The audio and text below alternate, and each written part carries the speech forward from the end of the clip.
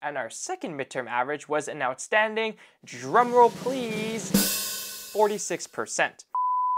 What is up, people of the internet? My name is Avery, and I've just finished my second year of electrical engineering at UBC. Of the 11 courses that I took this year, one of these courses was a combination of ELEC 211 and Math 264.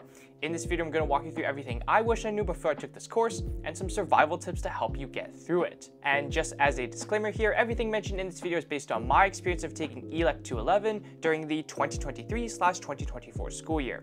And all the information in this video is subject to change in the future, such as grading schemes, assignment and exam formatting, and course content. Lastly, timestamps will be in the description below if you want to reference certain parts of this video again in the future. Alright, so what is ELEC 211 all about? In this course, which is combined with Math 264 into one 3-credit course, you will learn all about electromagnetism and vector calculus for electrical engineering. This course builds on the electromagnetism concepts that you've learned in Physics 158 or Physics 118, but adds the framework of vector calculus to take those electromagnetism concepts to a higher level. To make things a bit more clear for this video, I will refer to the combination of these two courses as just ELEC 211 for the sake of redundancy. Now that we know what the course is about, let's get into how ELEC 211 will be structured for any given week and the materials that you'll need for this course. Before each week, you will have some short videos to watch that preview the content that will be taught that week, called Getting Ready for the Week content. These videos will give a brief overview of some theory and the important equations relevant to that topic, and are generally between 5 to 12 minutes long. After watching these videos, you will have a short pre-week quiz on web work to complete before the first lecture that week. These pre-week quizzes usually have around 1 to 3 questions and just require a short calculation to complete using one of the equations or formulas from the video. Each week you will have 3 hours of lectures to attend, where the professors will explain the main course concepts through a mixture of theory, discussion, and some examples.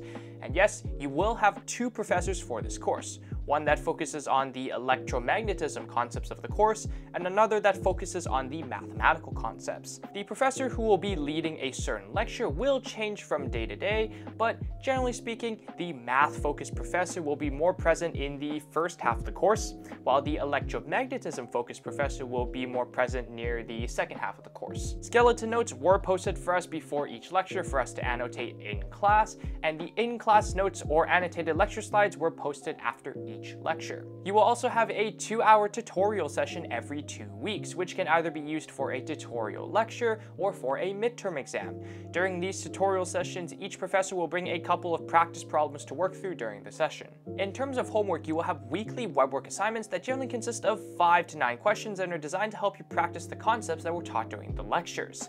For me, these assignments generally took between 2 to 6 hours to complete each week, depending on how difficult the questions were. Web work assignments are usually released at the end of the week on Thursday afternoon, and were due the following week on Friday. In terms of the required materials for this course, you don't need to purchase any textbooks or software for ELEC 211, and you only really need something to take notes with and a computer to do your web work assignments on. Now let's get into what you're actually going to learn in ELEC 211. You'll start with reviewing some basic electrostatics concepts from Physics 158 or Physics 118, including Coulomb's law, electric field intensity, work and potential, electric flux, and electric flux density.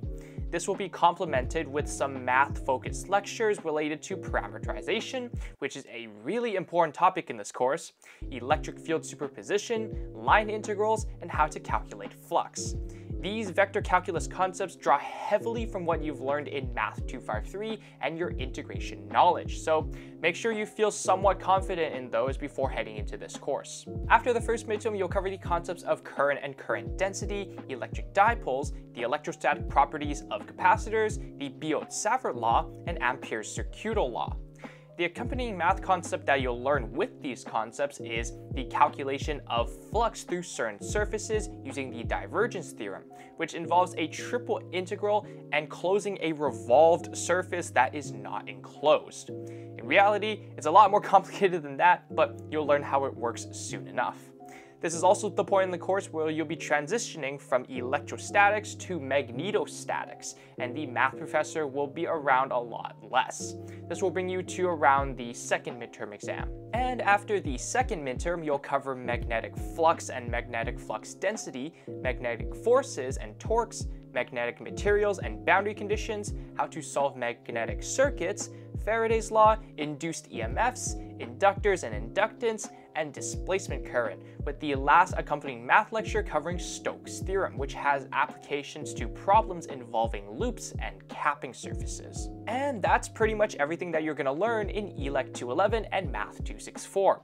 I know it probably sounds like a lot of content, but just remember to take things week by week so you don't end up feeling overwhelmed. In terms of the grading scheme for ELEC 211, here's the breakdown of everything that you'll be graded on and the weights associated with each item.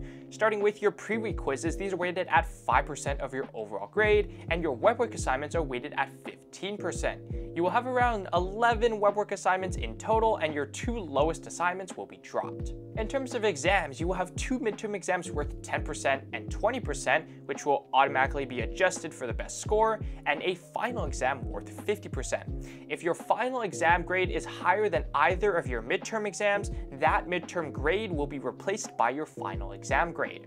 Additionally, you must have at least a 50% weighted average between the midterms and the final exam in order to pass the course. The exams will have a mix of electromagnetism and math-focused problems, with around 2/3 of the exam dedicated to electromagnetism questions and a third dedicated to vector calculus problems. These questions were mostly long answer problems with multiple parts to them, and we were not allowed to use any calculators on these exams. We received a very comprehensive formula sheet for our exams that looked like this, and we were expected to simplify our answers to a reasonable extent. For our midterms, we had 90 minutes to write them, and for the final exam, we had 2.5 hours. Alright, now on to some survival tips, advice, and miscellaneous things to know before heading into ELEC 211. First off, let's set some expectations for ELEC 211 with our midterm averages for this year. Our first midterm average was a very impressive 62%, and our second midterm average was an outstanding, drumroll please, 46%. And because I am what some people call mentally challenged, I managed to score below average on both of these midterms. Oh, and there was basically no scaling in this course. Needless to say, I think you already have a pretty good idea of what this course will be like. Right at the beginning of the course, when you start doing your pre-week quizzes and your webwork assignments, I would highly suggest having the course formula sheet printed out and right next to you while you're doing these assignments. This will help you get used to using it and knowing where everything is, and will help you simulate a test-taking environment, as this formula sheet is the only resource that you're going to receive for the exams. Speaking of those webwork assignments, it's helpful to know that the questions on the webwork assignments are not of the same format or type as the questions that show up on the exams. However, many of us did find that it did help to review or redo the webwork assignments before each of the exams to prepare you for the exams. Additionally, the course instructional team did provide us with a previous year's exam for practice before each of our midterms and the final exam to help us get a sense of the types of questions that could show up on the exams. Last note about this course, if you're in second year electrical engineering taking this course, it will most likely be during the same semester as ELEC 291, which is a course that will definitely require a lot of your time. That being said, from my friends who learned it the hard way, try your best not to skip ELEC 211 classes to work on ELEC 291, unless it is absolutely necessary to do so. There are no recordings of the lectures, and the notes that are posted after the class are not necessarily the easiest to follow if you don't have context to what was going on during class. And for those of you who are curious, I scored a 65% in ELEC 211, and the class average for my section was 64%.